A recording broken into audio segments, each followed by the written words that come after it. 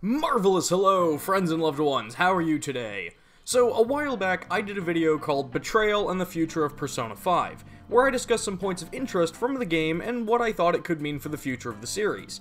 Honestly, I really liked making that video, and it was pretty well received, so I'd like to test the waters on my channel a bit and make more videos to just discuss things. Things about the series that I find interesting, or ideas I feel like mentioning, and I figured I'd get started with a topic I've been thinking about a lot. Like, even before I had a YouTube channel, I've wanted to talk about this. Does the fox from Persona 4 have a persona? I personally think it does, but before I get into the matter further, consider this your spoiler warning for Personas 3, 4, Arena, and Ultimax.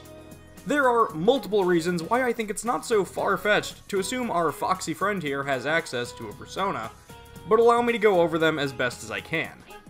Let's get the biggest and most simple one out of the way first. Koromaru exists. He alone establishes a precedent that animals are capable of wielding a persona just as skillfully as people can, so right off the bat, simply being a fox does not discredit the possibility. Now on to the slightly more complicated stuff.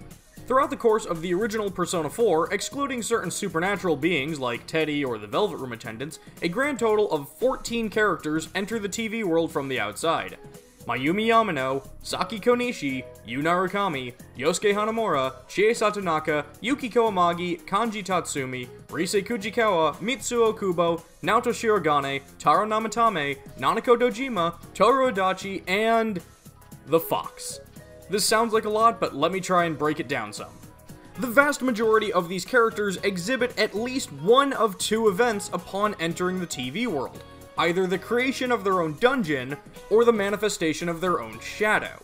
Yukiko, Kanji, Rise, Mitsuo, and Naoto all experienced both of these events throughout the course of the game for the player to see. Mayumi and Saki did both create their own dungeons, and while we never got a chance to meet them, Persona 4 does heavily imply, possibly even outright state, their shadows are the ones that killed them, so even though we don't see them, they were presumably around at some point. A handful of the remaining characters on this list exhibit one of these events, but not the other. Yosuke and Chie both encountered their shadow selves without creating their own dungeon, while Nanako created her own dungeon but did not have a shadow. In regards to the latter, the game states Nanako was simply too young to have strong enough repressed feelings to make a shadow. And in the case of the two former ones, the explanation as to why they don't have their own dungeons is probably just due to simple gameplay reasons, rather than a specific story reason. But I have my own guess as to why that may be that I'll get to shortly. So if you've been keeping track, that leaves us with 4 characters that didn't experience either of the two most common side effects of entering the TV world, or at the very least experienced very different instances of them. Yu Narukami, Toru Adachi, Taro Namatame, and Fox. If you've beaten Persona 4, you already know why the first 3 were so different. They all essentially had a persona granted to them by Izanami before entering the TV world, or at least were given what I'm going to refer to as the Izanagi potential.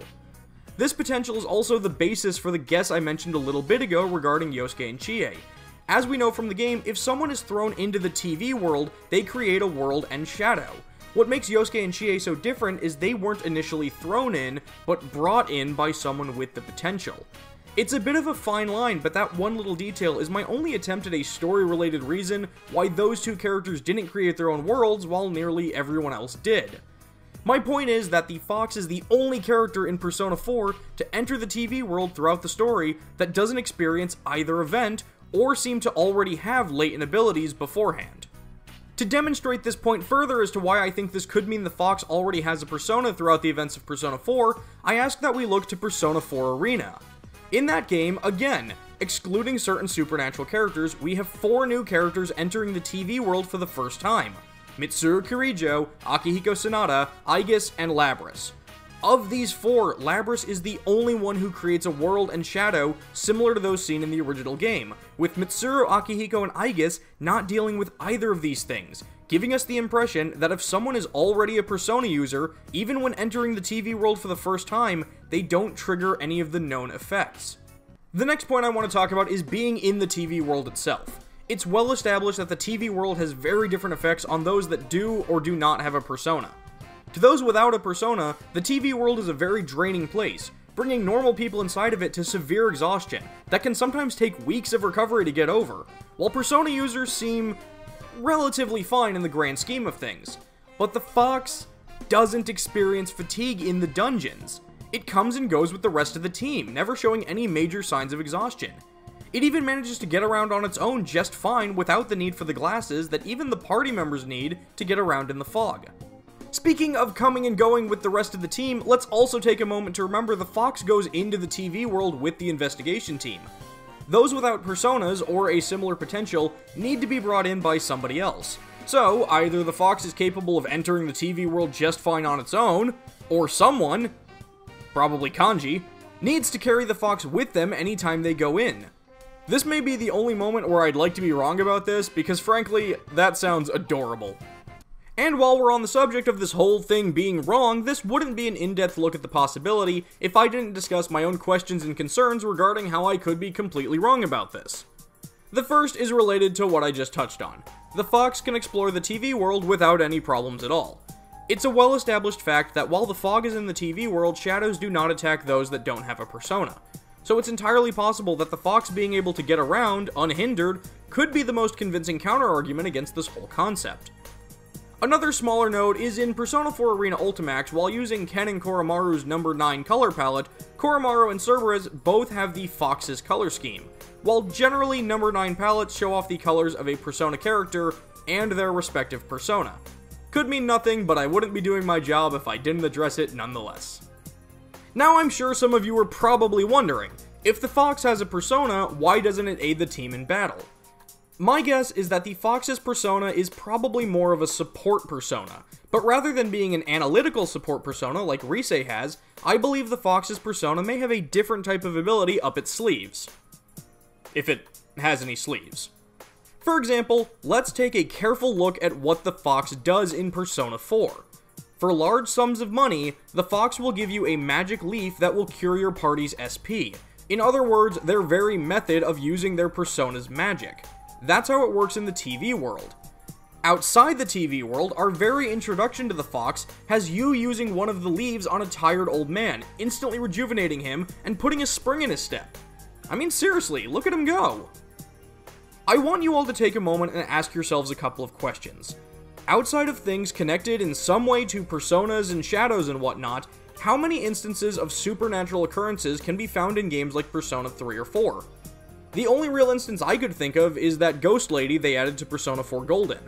My point is, let's think about what the more logical option here is using the world and logic of Persona itself. Is there a bush full of magical leaves that the fox collects and sells, or are these just normal leaves imbued with Persona energy from the fox itself? Before you accuse me of pulling that second option out of nowhere, I'd like to remind you that we have seen another Persona user doing exactly this. In Persona 3, Chidori Yoshino was able to use her Persona ability to bring dead flowers back to life by putting energy into them. From her hospital bed, not during the dark hour, and without an evoker. And we know the flowers she gave this energy to were able to redistribute it, from the fact that those flowers are apparently how Chidori was brought back to life. Which, honestly, I still have no idea if that's canonical or not, but that's a discussion for another video. So, taking into account all of this information, the fact that animals can have personas, the fact that the fox reacts to the TV world much more like those that already have a persona versus those that don't, in terms of both entering it and exploring it, and the fact that the possibly magic leaves the fox has access to greatly resembles a pre-existing Persona user's abilities, I personally find it very hard to believe that the fox from Persona 4 is just a normal fox, and instead choose to believe that it has a persona of its own. What about you? Do you agree with this reasoning that the fox could have a persona? If not, I'd love to hear why you don't think so. But whether you agree with me or not, remember, that's just a theory. You know what? I'm not doing that. Bye-bye!